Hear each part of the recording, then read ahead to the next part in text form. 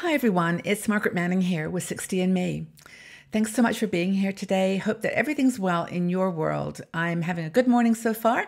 I was up bright and early and went for a walk and just enjoying just the seasons changing and how beautiful it is to get outside. The little town I live in is actually growing, and it's just been interesting to watch it transform and change, and also to watch myself transform and change in it as well. I want to talk a little bit about that in a minute, but my tea. I'm drinking a cup of pukka tea. It's actually called Revival. And it's a really interesting tea. It's got mint, which I don't drink very often, but it's got cardamom and ginger. So it's kind of like a chai tea, but it's got like a clean taste. It's not milky, or it's just very, very nice. So it's called Revival. So here we are reviving ourselves this beautiful day. So I want to thank our sponsor, first of all, for today's show, International Living. International Living, as you know, is a company that helps people when they're planning retiring overseas. And they have got people all around the world, correspondents, who write about the reality of living in certain places. You know, whether it's Panama or Portugal or Thailand, these are all places that they have people, and they'll do the homework for you. So it's really a cool service, and they want to share their global investment, or the Global Retirement Index, with us. So if you go up to internationalliving.com and then /60andme, they'll be happy to send you that Global Retirement Index, and you can take a look at it and make your own choices. So topic today, I mentioned it was about transformation, and just share a little bit about my own situation, and also refer to an article by Wendy Edwardson. Wendy wrote this article, and when I first read it, it was just like, aha. It was just such an aha moment that I thought, I really want to share this with people, because it's how I have felt a lot of my life. She called it Square Pegs in a Round World, Embracing Your Authentic Self as You Age. And she actually talks a lot about the fact that as we get older, that's a gift. That's our gift of opportunity to transform. That it's the one time in our lives when we really don't have to worry about what other people think about us, or what we, how we're judged. It's kind of an open-ended time. So anyway, the point is, she says that Wendy was always, she just didn't feel like she fit in the world. She says she spent life on the periphery, a square peg in a round world. And she never spoke out against, the public opinion, which was more mainstream, where a lot of people tend to go to stay, conformity. But she always felt like she was a little bit on the outside. People that are artistic and empathetic people often feel this as well. And I think this is where I come into the picture too, because I think I am a super empathetic person. I think there's an empath. I think there's a word for us, which is I really do feel the pain of other people, and I really feel the suffering and the complexity. And I always am thinking about that. And so my heart is always going out to people who I want to be helping. And she realized that this was a kind of a gift, that it was actually a way to get closer to people and connect. So she looked at people that she admired, or people that were admired in school or in the workplace. She talks about Miss Perfect. Miss Perfect is like always put together, like never a hair out of place, never stepping outside the boundaries, always in the lines, right? Admired for her skills at everything. She could cook, she could, she could dance, she could ski, she could, talk, she could write, everything. This Miss Perfect doesn't exist, by the way. But we think she does, and we think she does as a kind of something we have to look up to and emulate and aspire to.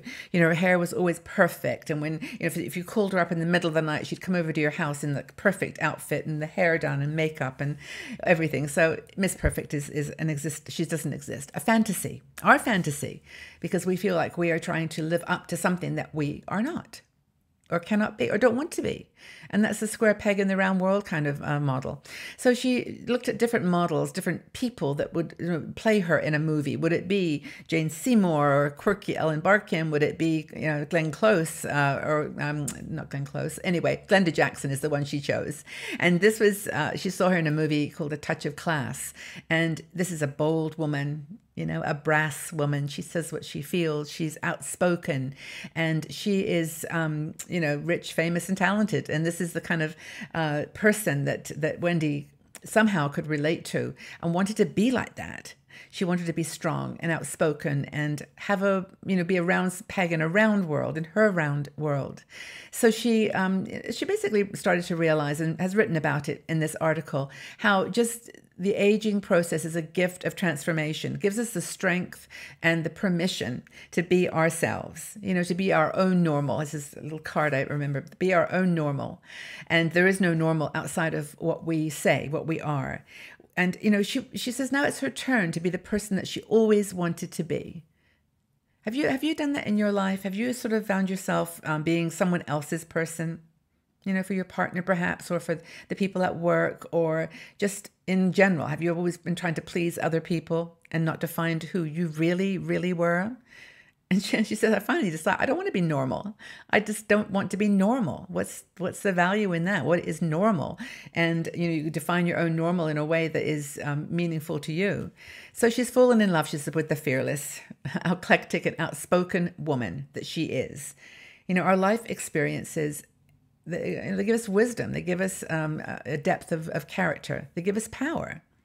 And we can ignore that and just continue on our path of conformity, or we can be ourselves. We can be our, beautiful, bold, brave, courageous, fun, a loving, eclectic self. We can do what we want.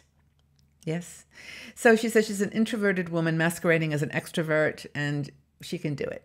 This is fine. A lot of us are introverts, and we learn skills, particularly if you, like me, moved around a lot when you were younger. You just learn to be very skillful at dealing with situations, even though you're actually quite a quiet person. So this is her message to us today, to be passionate and be authentic and be you. Just be you. I'd love to know more about this. Has maturing or getting older liberated you from stereotypes? Do you feel that you're free of some of those stereotypes now that you are a little bit older? How have you redefined yourself in your 60s? Could you relate to what Wendy was saying here about wanting to break away from normal and be something more interesting, be bolder, braver? I would love to hear your conversation, your comments below. Please leave them in the section below. And just really treasure this message. And thank you, Wendy, for writing it. I would also like to remind you guys to go out to our channels, up to 60andme.com. Also our Twitter account. We've got Twitter going on too. And also Facebook, of course. You can actually, on Facebook, you can specify that you want to see our notifications or our posts first. So that is a way of making sure you always see our things on Facebook. Sometimes it can get hidden in the crowd, but we have great channels. And of course, finally, YouTube. YouTube has become a huge channel for us. We have 50,000 plus, I think 56,000 now, subscribers, and people are having wonderful conversations, and it's meaningful stuff. And also, of course, patreon.com/60andme. It's a private group, VIP club. It's got more exclusive videos. We do a live show every month, and it's just a really lovely group of a smaller group of women that where you can join a forum for conversation. So, ways to become you. These are all ways to help you to become you in your 60s and beyond, and to have enjoy being outside the box, living in this new, bold, brave world. So tell us, has aging actually helped you to overcome your stereotypes? Look forward to your comments. I really do. I love joining in the conversation. Have a great, great day wherever you are. Go out and be bold and brave and wonderful. And we'll see you all again real soon. Bye-bye for now.